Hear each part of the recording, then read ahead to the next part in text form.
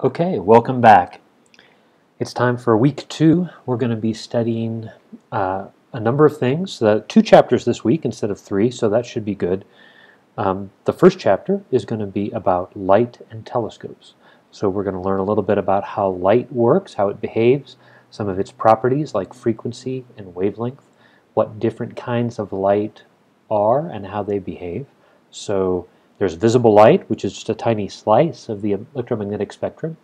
And then there's radio, microwave, infrared, ultraviolet, X-ray, and gamma radiation, which are all different types or flavors of electromagnetic radiation, of which visible light is one flavor that we can measure with our eyes, that we can see with our eyes. But we can measure all the different kinds of electromagnetic radiation with appropriate instrumentation. We'll learn about telescopes, optical telescopes, radio telescopes, and other types of telescopes for measuring different kinds of radiation. We'll also learn about atoms and how atoms produce and absorb radiation. So the reason radiation is interesting is because that's the only tool astronomers have to get information from space. Basically, everything we know about the world outside our direct physical connection on the surface of the Earth is through the electromagnetic radiation that we receive at the Earth. So we need to know about light in order to understand it as a vehicle for conveying information about the rest of the universe.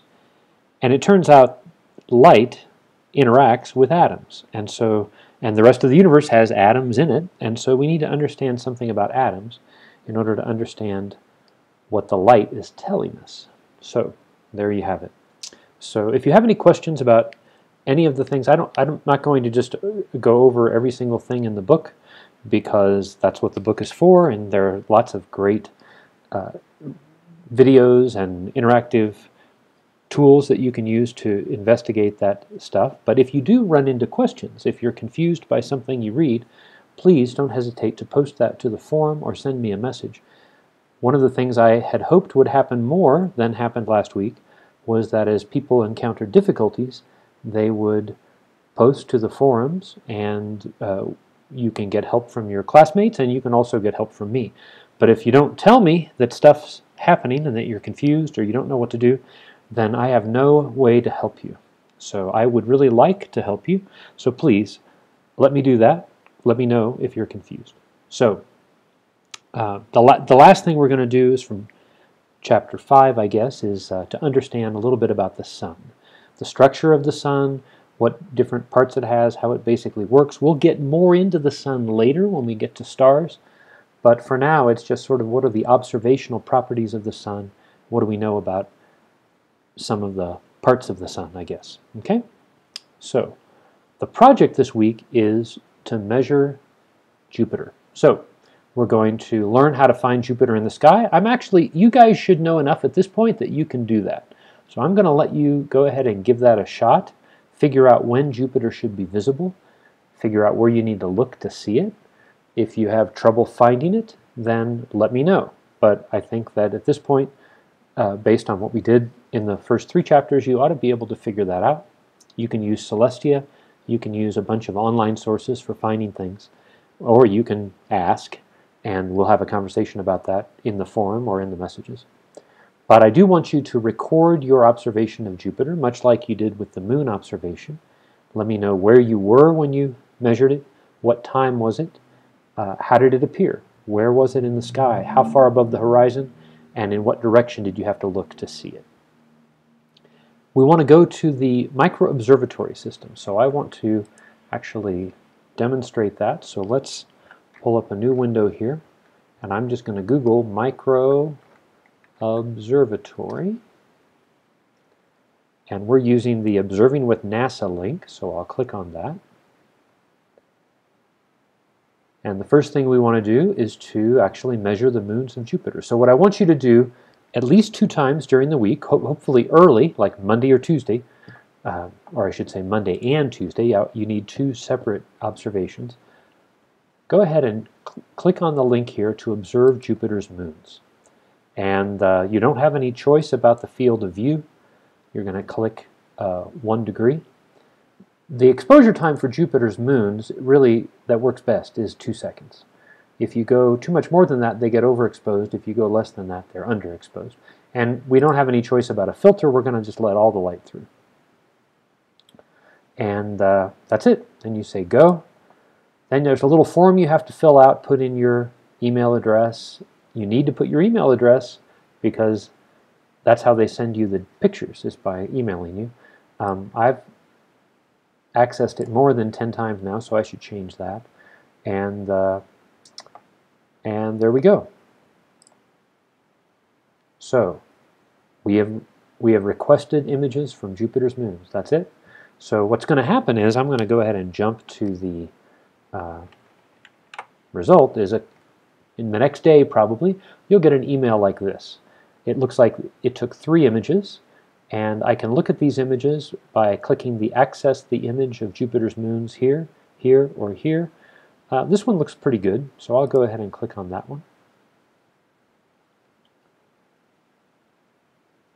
Now this one actually, let's see, this was taken on the 16th. That was only yesterday. I guess this was the yesterday one.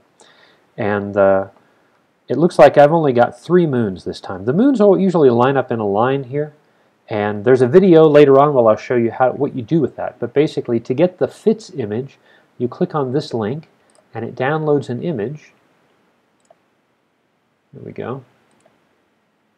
Downloads an image that then you can use. If I double-click that guy, it will open up the micro-observatory software, which I've already installed, and it will load the image in there, and then I can analyze it. So I'll show you the details of exactly how you analyze the image in a little bit, but I wanted to describe for you how you actually acquire the image. So there it is. There's my image. Okay, very exciting. So I'm going to go ahead and close that one. And I'm going to go back, let's see.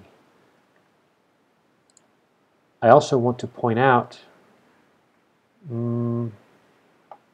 later in the semester, we'll be using this same facility to measure some other things. But for right now, we're just going to be doing Jupiter's moons. Oh, downloading the software. You click Download Software, and then you choose your operating system, and you download the software that's appropriate for your operating system. So that's all there is to that. Okay, let's go back to the project.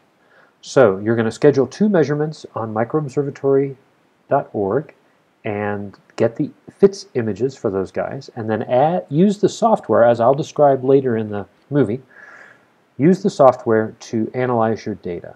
Then you're going to add rows to a spreadsheet. So there's a link at the bottom of the assignment to this spreadsheet. Here's all the data I collected up to row 34, and here's what it looks like. It looks like a mess over here. This is basically for each day that I measured. So 57-135 is a Julian date. 57-135, let's see, what would that be? 57-135, that must be April 23rd. So that was April 23rd. So if I go back over here to 57-135, there it is. What do I see? I see a 0, and I see 3 moons with positive extent. Jupiter is at 0, and these guys both are to the right of Jupiter. So if I go back to that guy over here, you'll notice I've got 3 positive numbers here. Those are the 3 positive distances to those moons, and I couldn't see the 4th moon, so I just put in a 0. So you'll notice there's a lot of zeros here because on many days one of the moons is either in front of Jupiter or behind Jupiter, or perhaps 2 moons are so close together you can't tell them apart. So we just put in a 0 for those times. You'll also notice that this thing looks like a terrible mess, but you'll notice that there's this one moon that goes way out here, goes way out here. That guy is Callisto. Callisto is the farthest of the 4 Galilean moons from Jupiter. And so we can't really identify which of these points belongs to which moon, but we can say that these guys have to be Callisto. So you can use these data points to estimate the angular, or the number of pixels between Jupiter and Callisto's farthest point from Jupiter. Okay? So that's part of the deal. Let's go back. what you're gonna do is take your two measurements and add them as two additional rows at the bottom here, and then you're gonna adjust the graph. If you go into the graph and you do Advanced Edit, and then you click on Start, you can adjust this range to include two additional rows. So change that G34 to G36 after you add your two rows in there. That's all. And then you'll see 2 more days worth of data out here. Okay? And the point is that's not enough in and of itself. Those 2 rows aren't enough to do the analysis we need, but I want to make sure that you know how to do the steps. Given enough time, you could have accumulated all this data over 30 days, just like I did. Okay? And that's the idea. So I want you to use the scale factor. We average. The scale factor here varies from night to night. Some nights the image was 5.16 arcseconds per pixel. Other nights it was 5.19 arcseconds per pixel. The average is about 5.185, and so you can use that average scale factor to compute the distance in arcseconds of the moon from Jupiter. Then once you have the distance in arcseconds, you can use the small angle formula to compute the actual physical distance of the moon from Jupiter. But for that, you need to know how far Jupiter is from you. So for that, I went to Wolfram Alpha and I asked, what's the current distance from Earth to Jupiter? Wolfram Alpha very kindly responded with a result, and it turns out it's 5.461 astronomical units. Now the other thing you can do is to go into Celestia and look at the distance, and it works out about the same, but this turns out to be more accurate. With Celestia, there's a problem of trying to make sure that you're really lined up correctly to measure the distance, and it's tricky. This is obviously straightforward. So that's my plan. Go ahead and use the Wolfram Alpha result. Use the angle that you get from the graph and compute the actual distance between Jupiter to Callisto when Callisto is at its farthest point. Now, use the angle versus time graph. So the point is, Callisto goes out here, comes back here, then goes back out here again. So the time for an orbit is something like the time between here and here. So I want you to use your graph to estimate that time. When you're done with those two estimates, I want you to look up how far Callisto should be from Jupiter and how long it should take to go around. And I want you to compare your numbers to the published numbers and describe that comparison in your report. Okay? You need those two guys. And finally, once you've got those two numbers, the period of the orbit and the distance, the size of the orbit, the semi-major axis, basically the distance between Jupiter and Callisto, then you can compute the mass of Jupiter. I want you to estimate the mass of Jupiter. I want you to compare that to a currently published value for the mass of Jupiter, and I'd like you to describe that comparison in the report. Now, obviously, you're going to have acquired some of the data that you're going to use, but I acquired most of it, so I need you to explain that in your report. Say, I received most of this data from a spreadsheet provided by Dr. Spickelmeyer. So anytime you use data that you didn't personally collect, that declaration needs to be there. That's part of academic integrity. That's just part of integrity. So at the bottom here, I've got some links. What is a Julian date? The answer is a Julian date is just a number, which is the number of days since sometime in 4000 something BC. And the modified Julian date is the number we're using, is that number minus something like 2.4 million.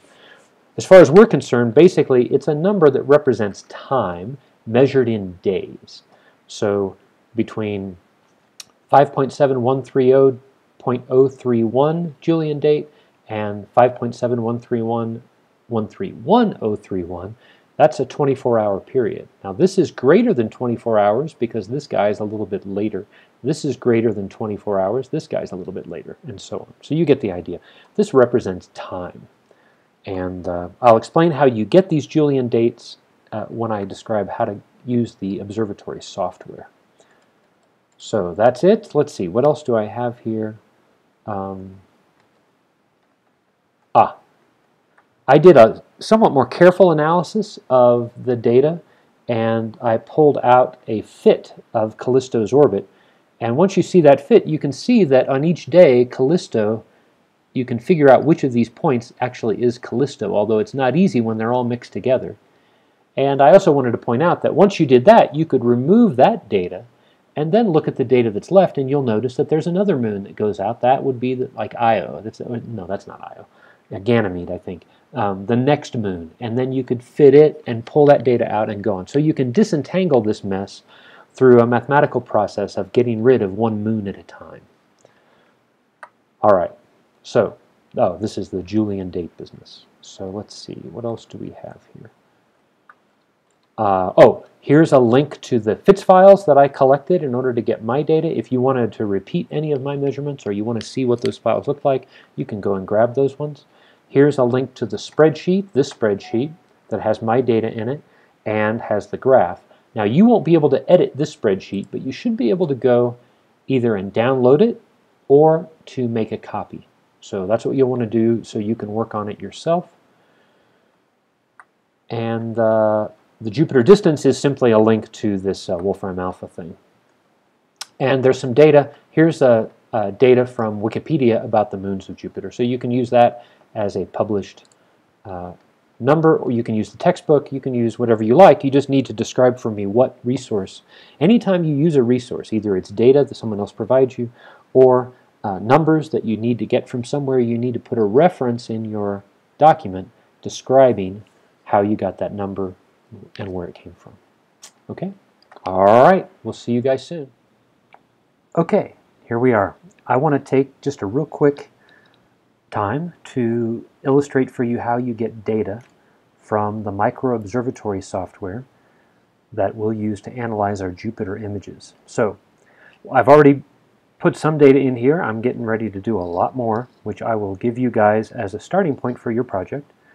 I'm only going to ask you to take a couple of days worth of data and put it in yourself, so I need to explain to you how to do that.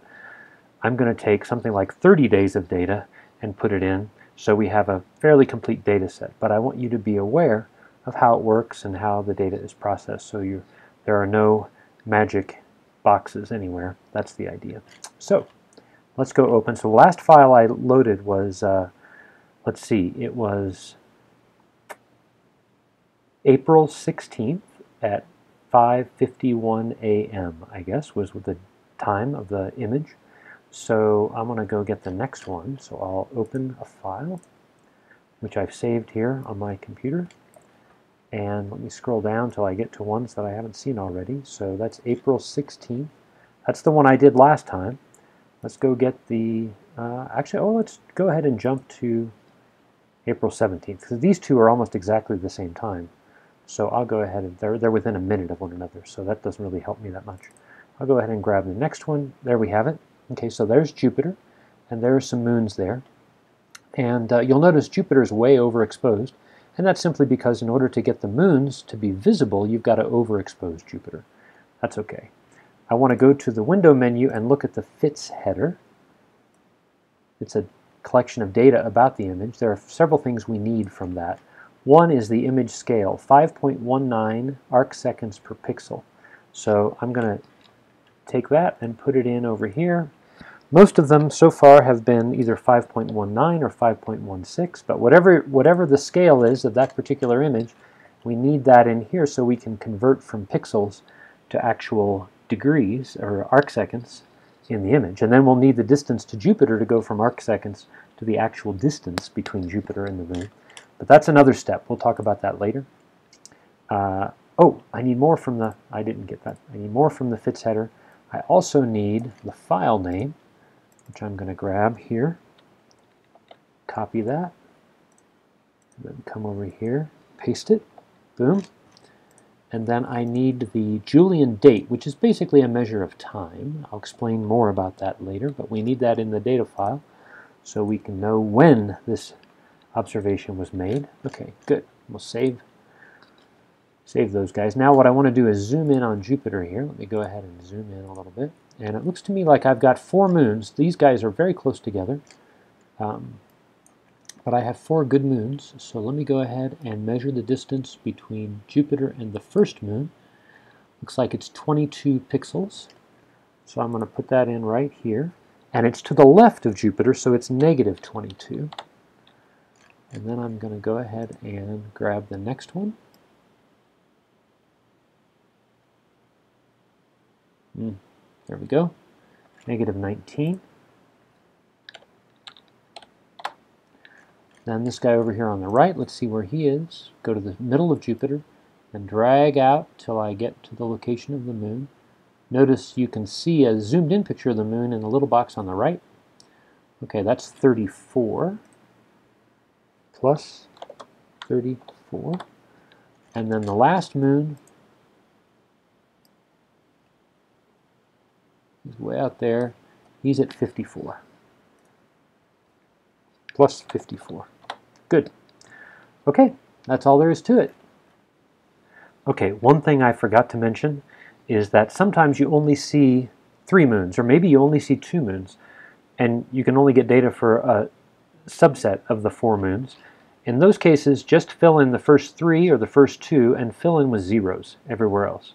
And we'll deal with that later, but for now we just need some strategy for dealing with the fact that that you can't always see all 4 moons, because sometimes they're either directly in front or directly behind Jupiter, in which case they don't show up as separate moons.